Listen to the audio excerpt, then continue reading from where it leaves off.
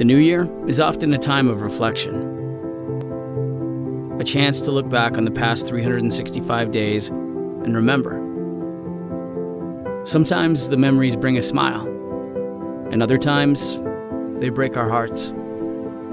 Chances are you've experienced a bit of both this past year. The new year is also a time to look ahead, to imagine what could be, to scan the horizon with expectation, and seek God's guiding hand. It's a time to strive for better, to live louder, love stronger, and be more of who God has created us to be. It's an opportunity for new beginnings, a chance to start fresh, to pursue God with a renewed passion, and to press on with all our hearts. The truth is, God has been faithful this past year, and that faithfulness promises to carry us through the next. As the new year begins, may we remember this one simple truth. In Christ, we are a new creation. The old is gone, and the new has come.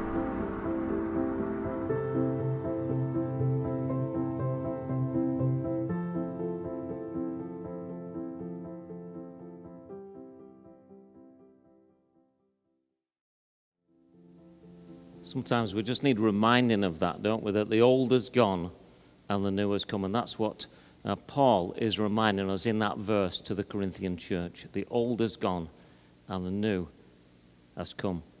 Or the new is here, and it's for us to do what we are going to do with it in this year. So here we are, 2nd of January 22, and I wonder what your hopes and dreams are for this year. I wonder how many times you've said Happy New Year. Trying to count them. Probably, I don't know, after being here this morning, probably quite a lot of you was Facebooking or sending messages. I know quite a few of you sent messages at 1 o'clock, 12 o'clock, maybe it's with a new phone, sending on WhatsApp and all that stuff. But people do it, don't they?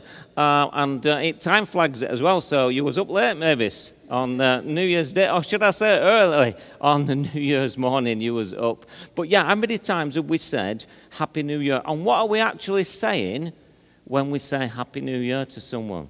It sounds to me like a blessing, you know, that we're giving a blessing to somebody by saying to them Happy New Year. So that's my blessing to you as we start 22.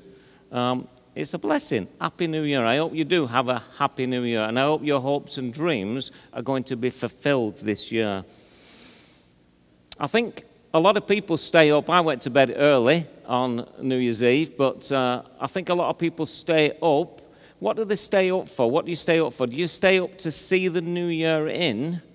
I think a lot of people stay up to see the old year out. And it's probably more about seeing the old year out, especially now, 22, thinking about 21, thinking about 20, of all the things that's happened over the last couple of years. Are people really wanting to say goodbye to last year before they say hello to 22? Just to make sure, and this is what I think, a lot of people are saying, let's make sure it's gone, so let's stay up and do that. Let's make sure it's definitely gone. It's interesting, as I was looking around the world on Google, I found quite a number of different places that celebrate the new year in different ways. In Ecuador, suppose you don't know about this, citizens set fire to scarecrows on New Year's Eve. And the scarecrows are filled with paper, and photographs that represent things that have gone on in the previous year, and they want to get rid of them, so they set fire to them. So as you can see in this picture in Ecuador, all around that area, people, isn't it great, Brian, that that the sun is shining on you so much on 2nd of January that you can't see the screen? Absolutely wonderful. But there you go, burning paper, burning photographs of what's gone on in the previous year, just to get rid of it and to say, welcome to the new year. What about Denmark? We know that the Danes, we don't know much about them, but we know that the Greeks love to smash plates, don't they? There's all that old sabre dance and all that sort of stuff, people smashing plates. But in Denmark, apparently, they save up all plates during the year, and they go round to your house, hopefully, on New Year's Eve. And when you wake up on New Year's morning, if you've got lots of smashed plates outside your house, apparently it's a blessing. So just Google it. It's a blessing if you've got all this smashed crockery outside your door. I don't know how much of a blessing that would be, because you've got to sweep it all up. You know, we've been sweeping needles up in church for the last 2 weeks, I think 3 weeks. We're still sweeping needles up. How much of a blessing is that? But apparently it is a blessing, and apparently it's good luck. So the more plates you have outside your front door on New Year's morning is how much blessing and luck that you're going to get in 22. What about this one? In Japan, the ringing of bells. So if you're in Japan, if you have the privilege of actually being there for New Year, you would see, or you would hear, lots and lots of bells ringing in the New Year. And apparently the tradition goes that the louder the bells are, it banishes the sins of the people from the previous year. So you're smashing out, you're just getting rid of those old sins from the previous year, and it's a real good luck for the New Year. With no sin. And that's what we get with Jesus, isn't it? Jesus died on the cross, gives us that opportunity to move forward without sin. So that's what they're remembering in Japan. And as we move forward, I've got a few of these. Oops, did you see that? Let me put that back on for you. Latin America. Well, I knew you'd get a laugh with this one. In Latin America, apparently, the color of your underwear is going to determine what type of New Year you're going to get. I am not going to ask. But apparently, in Mexico and Bolivia and Brazil, the color of your underwear is going to determine your fortune for the New Year. In Italy, it's going back to front, this thing. There we go. In Italy, chuck out your chintz. So don't be walking outside somebody's house early on New Year's Eve, or late on New Year's Eve, early on New Year's Day, because you might get something thrown on you, because they throw out all the old stuff that reminds them of what's gone on in the previous year. So anything that's they're not comfortable with, cushions, bed linen, curtains, whatever it is, they chuck it out the window, because they want to say goodbye to last year, because we want to look forward to the new year.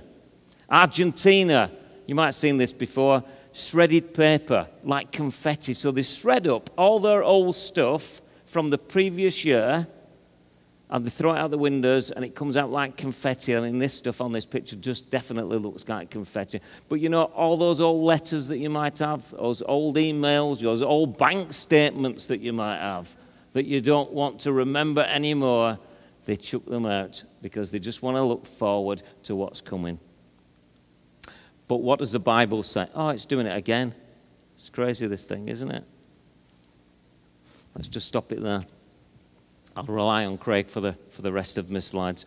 What does the Bible say about this? What does Paul say in 2 Corinthians 15?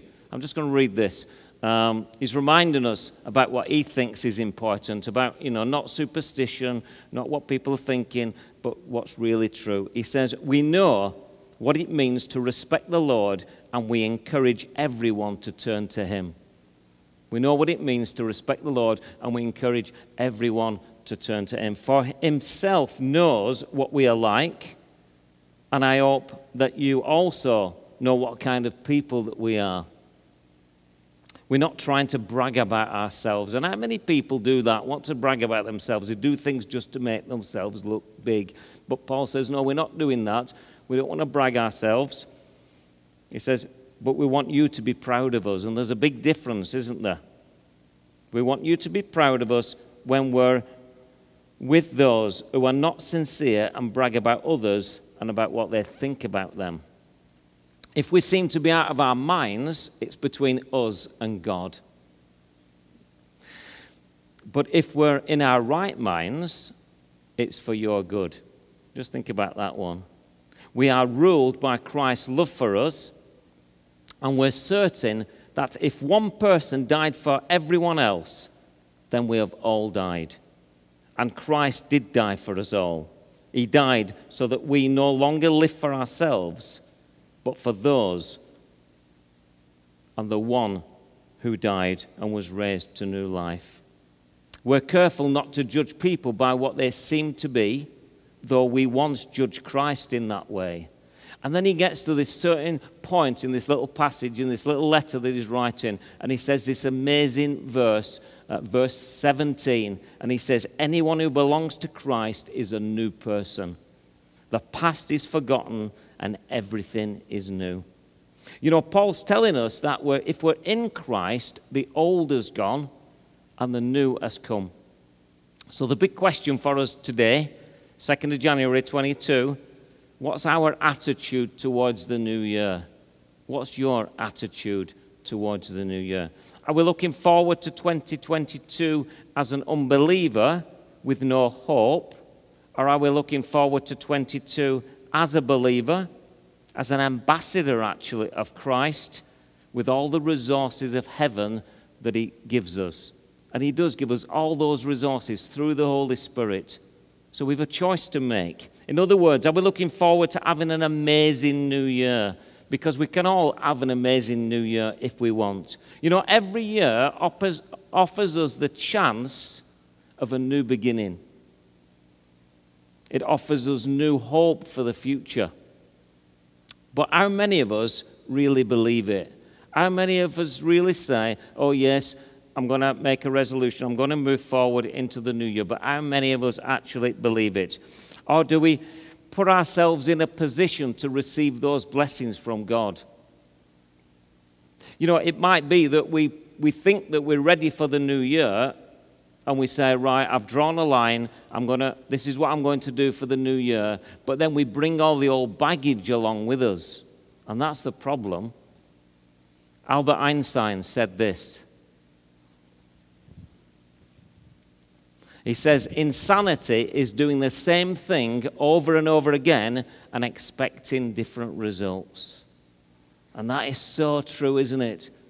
You know, we move forward into 22 with all these ideas, but we then bring all these same things. We get up in the morning, we do exactly the same thing that we did yesterday in 21. You know, we make resolutions, don't we? We make resolutions that say, I'll quit this, or I'll start that, or I'll do this. But most of those resolutions don't even last a month. What about this resolution? My New Year's resolution is to break my New Year's resolution so I can actually succeed at something. And that is so true, isn't it? If we do that, we've definitely made a resolution that we're going to keep. So you can all do that one. It's so easy, isn't it? You know, our attitude will affect everything that we do in 22. Whether it ends up the way we want it or whether it ends up not the way we want it. It's really down to us to a big degree. You know, it's a mindset thing. Another big question is what we're looking for in 22. Are we looking for hope? And if the answer is yes, then we need boldness. You know, if we think we're going to do something, we need to not just think about it, but we actually need to do it. We need to be bold enough to follow it through. And quite often in our own lives and in the life of our church, we get bogged down with the mundane stuff. We get bogged down with the finance, and we know finance is important, but it bogs us down. We look at some churches that have grown exponentially, and there's no way that they could have waited until the finances were in position before they did it, because they would never have even dreamt about doing it, because they would think we can never get the finances that we need to be able to do those things. So let's just plan. You know, I know churches that have bought a piece of land, but I've got no finance to build the church. But they bought the piece of land because the next stage is we're going to build a church. But we're not thinking, let's get everything in position first, and then we'll buy the land, because the land will have gone. Somebody else will have bought it. There'll be a factory unit on that piece of land. So what are those things that we're thinking about? What's the real changes that we're looking at making? If we need to ask ourselves, perhaps we're heading in the wrong direction. If we're trying to fix ourselves or trying to blame other people, we're heading in the wrong direction. If we want to be renewed in 22, then we need to understand that we can't do it without him, because he's the one that is going to give us the strength to be able to do it. You know, if we don't bring God into the situation, it's just going to be another year, another failed resolution, another failed goal. But remember, we always have the choice, don't we? We have the choice to do things because God gives us choices. Every minute of every day, we make decisions and we make choices, don't we? What am I going to have for my breakfast? What am I going to have for my lunch? Am I going to stay behind after church for a coffee, or should I go home? Am I going to get in my car? Am I going to walk? What am I going to do? Am I going to go at 30 miles an hour or 40 miles an hour? Unconscious decisions. We're making them every single day. Every minute of every day, we are making decisions. So what I'm saying to you is we need to be making the right decisions in 22. We're right at the start of the new year. We've got a whole, 363 days left after this one before we'll be celebrating and throwing that stuff out the window and shredding that confetti and doing all that stuff. 363 days left after this one. 363 days of choices that we're going to make. Are we going to make good ones or bad ones? The other day I was doing some stuff in my office. I was tidying up and I put the computer on, went on YouTube, put Bethel music on, and I was listening to some music, but it wasn't just music I was listening to, which I didn't know at the time. It was from a conference, and it was from the Arise and Shine conference last year, and this woman called Christine Kane was speaking. So as I'm sort of tinkering around, getting old books, throwing them out, doing what I was doing, tidying my office, the music stopped, and this person started speaking, and I started listening to her, and she'd got some quite amazing things to say, and I thought I just want to share one thing that she said. Well, the first thing that she said was, do you want to rise and shine? Do you want to rise and shine? And I thought, yeah, do we want to rise and shine in 22? It's a question that we can ask ourselves, do we want to do that? And then she told some real hard truths, and it was easy for her because she wasn't at the church where she ministers. She was at a conference. So it's so easy when a visiting minister comes to a church and you ask them to preach, and they can lay it right thick on the line. And she laid it on the line with these people at this conference, and she says, we just do these things, and we really need to think about what we're doing in the new year. Whether if we want to make an advancement in our life with Christ, then it's up to us to do it. We can't just sit around and do it. And what she said is, she basically said this in a nutshell, because I don't want to just recap what she said. But she said, when we become a follower of Christ, we're saved. We all know that, don't we?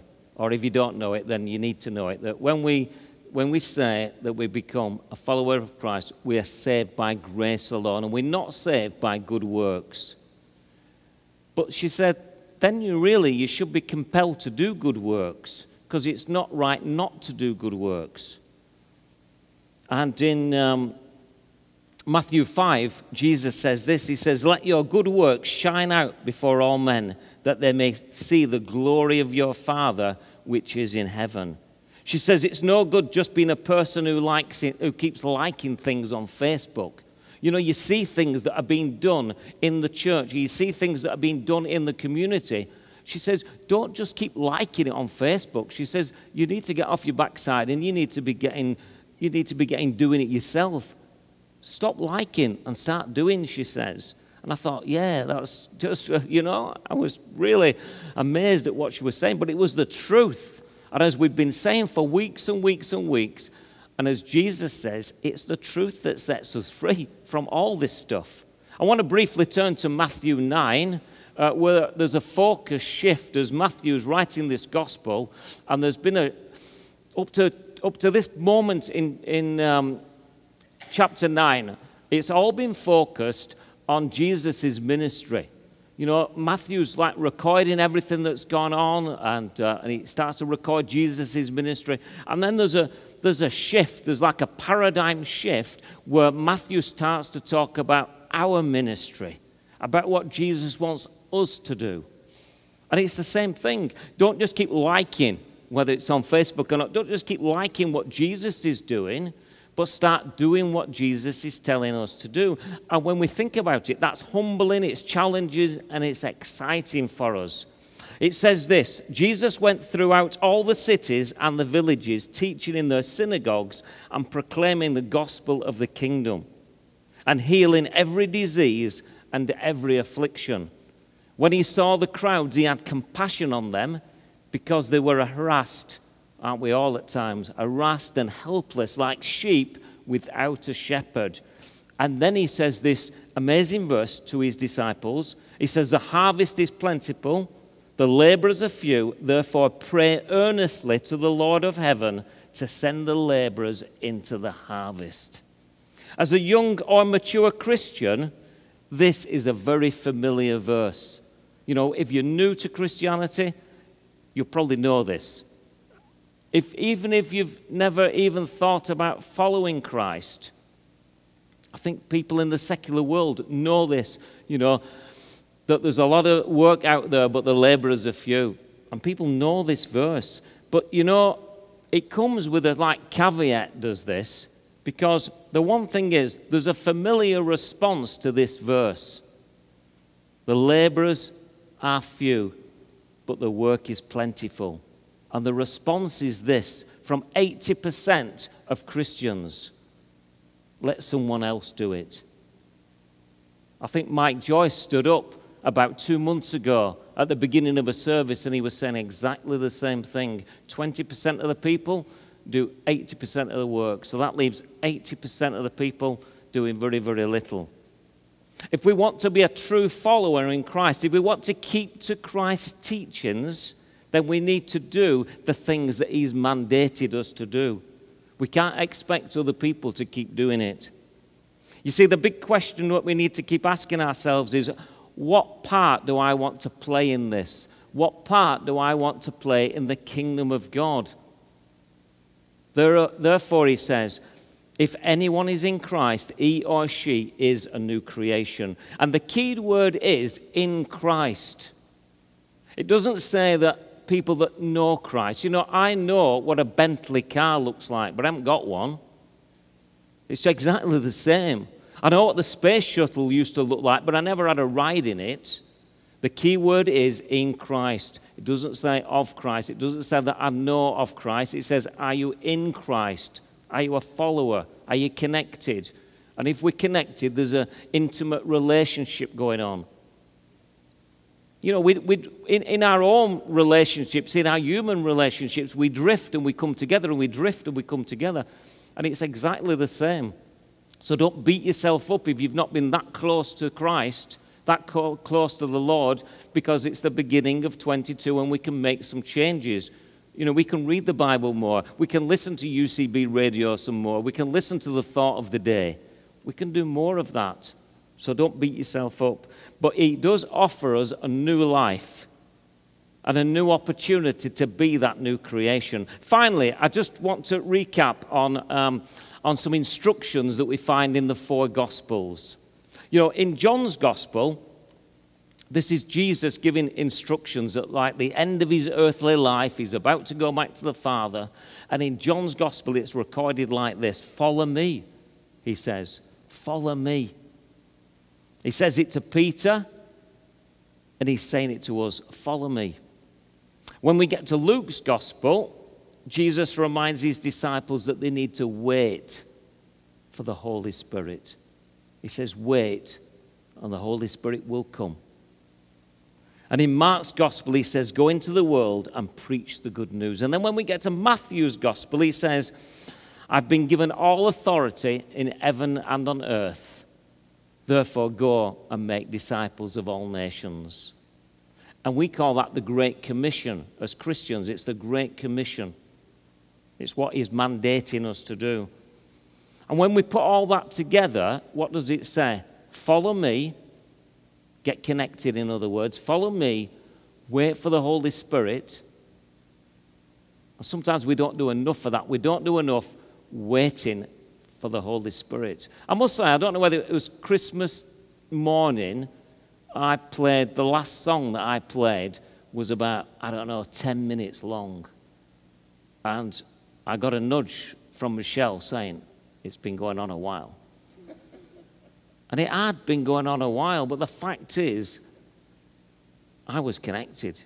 It didn't matter whether it was been going on for 10 minutes or half an hour or an hour, because I could have just listened to that same thing over and over again. Because once we make the connection, that's what we need to be thinking about. It's about making the connection with Christ. So follow me, wait for the Holy Spirit, and the Holy Spirit will come if we ask. I've said it many, many times. It's like going into your kitchen and turning on the tap. If you don't turn on the tap, the water's not going to come out. You can stand there all you want with your kettle. You can put it under the faucet. It is not going to come out unless you tell it to come out. The way you tell it is to turn the tap. And the way we tell it with the Holy Spirit is to say, come, Holy Spirit, will you just come? And we need to continually say to God, come, Holy Spirit. And then finally, he says, go and make disciples of all nations. Now, what does all nations mean to us in our locality here in Thornton? It means our local village, our next door neighbours, our people that we see at the bus stop, the people that we meet in the charity shop, all those things, that go out and make disciples of all nations. We have got all nations in our multicultural city of Bradford, so let's just go out, let's just pray for them. So follow me, wait for the Holy Spirit, go and make disciples of all nations.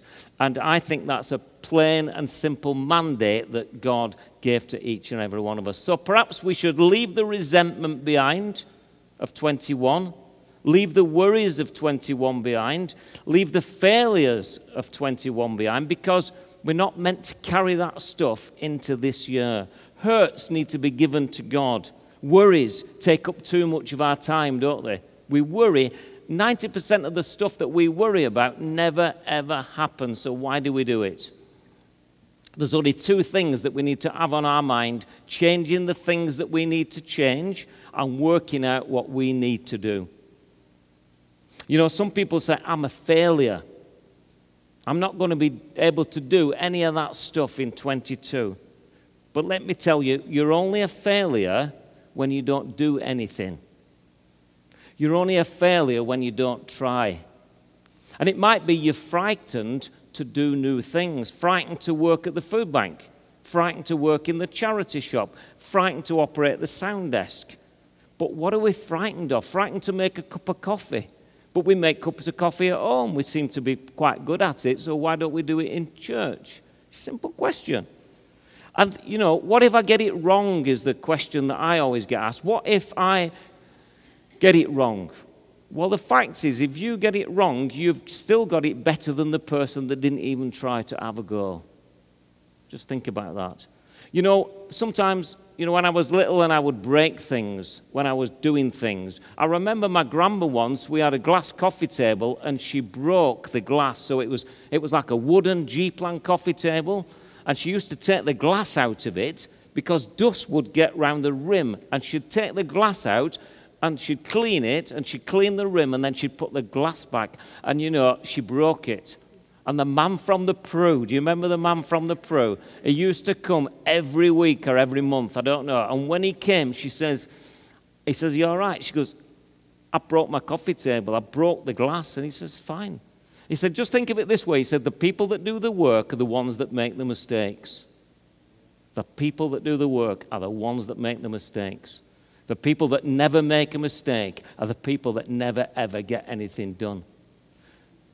And there was something on TV last night. We was watching a film, and the same thing, like Einstein says, and we get Edison saying that he never failed at what he did. He just didn't do it right so many times until finally we get it right. Finally, you will be able to make the perfect cup of coffee.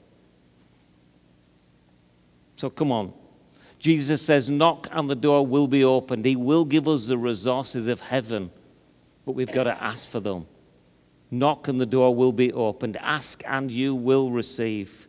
So just to recap, our attitude goes a long way into determining what our 22 is going to look like. Whether we're going to do the things in our own strength or whether we're going to do the things in His strength. And His strength is unlimited. He has an unlimited strength, an unlimited arsenal of things that He can give us through the gifts of the Holy Spirit. You know, for the last week, there's been a song that has been going through my head day after day after day. And we came into church, I think it was on Friday, and Kevin was here, and I says, what song is this from? The hopes and dreams of 1,000 years are born in you tonight. We sing it at Christmas. And Kevin went into the vestry and he got an old hymn book out and he found it. And he said, oh, here it is. You know, in that little town of Bethlehem, those hopes and dreams were birthed. 1,000 years people have been wondering, hoping. Do we just sing it or do we believe it? That's the question that we need to ask ourselves this morning.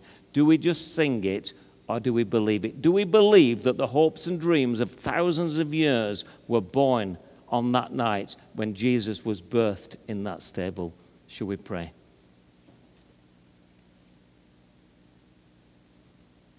Father, we just thank you for the many blessings that you bestow on us each and every day. We thank you that, you know, after thousands of years, the hopes and dreams of many, many people were birthed in that stable that night. We just thank you for that, Lord. We thank you that you just found us worthy to come as a baby, to give up your divinity in heaven and come as a human being, to experience the things that we experience in our lives. And we just thank you for that, Lord. And we just pray now that through the gifts of the Holy Spirit that you will enlighten us as what you want us to do in 22. Give us the strength, give us the boldness just to move forward in your name. And everyone said, Amen. You know, quite often I think that we're slaves to the things that have happened in our lives. Many things have happened in all our lives, all different things to different people at different times in our lives. And that makes us a slave. Sometimes we're a slave to sin. But we can just think and be rest assured in Christ that we can be set free. So shall we stand and let's sing.